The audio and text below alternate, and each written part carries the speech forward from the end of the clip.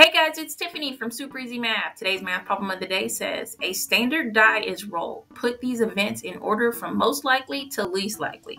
The events are rolling an odd number, rolling a 1, rolling a multiple of 3, and rolling a 7. So for this problem, what I'm going to do is consider a die, and I know that it has 6 sides, 1 through 6. And then I'm going to write down the probability of each of these particular rolls. So what's the probability of rolling an odd number? Well, let's think about a die. What are the odd numbers on it? We have a 1, a 3, and a 5. The other numbers are even, so they wouldn't be considered an answer to that particular part. What's the probability of rolling a 1? Well, there's only one 1, so there's only 1 out of 6 chance of getting it. The next one asks, what's the probability of rolling a multiple of 3?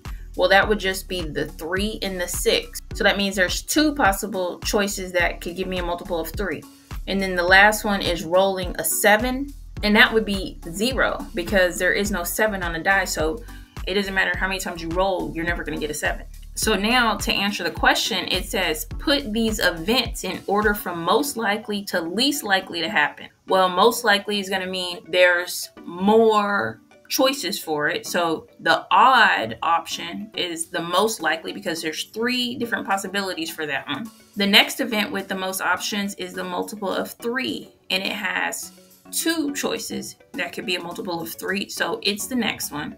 The next event that has the most options is rolling a 1, and the event with the least probability of happening is the 7 because you can't have that happen at all. Here's tomorrow's math problem of the day. See if you can solve it before I do, but don't forget to head over to Super Easy Math where you can get my top 5 math tips to make learning math easy.